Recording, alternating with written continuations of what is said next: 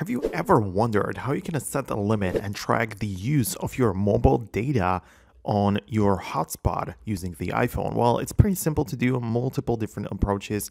Let's get into it. At first, you can open up the settings and get inside of the cellular section.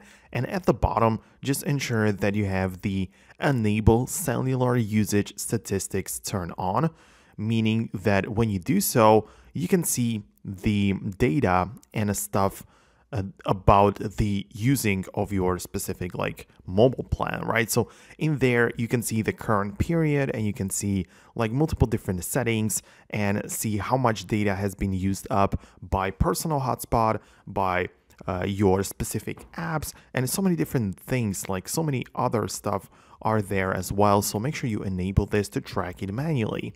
Besides that, there are also some third-party options as well. For example, I personally used My Data Manager, which lets you control the same way that you can do it inside of the cellular with more options. So you can see the exact usage of the data. You can probably set up some sort of notifications with that as well. And it's going to be able to just give you an idea of how much of your data is being used. So this is the option which I would go for, but obviously there are different apps for tracking the mobile data as well. So it's not limited to this specific app only, more options to explore, but this is the one which I just go with.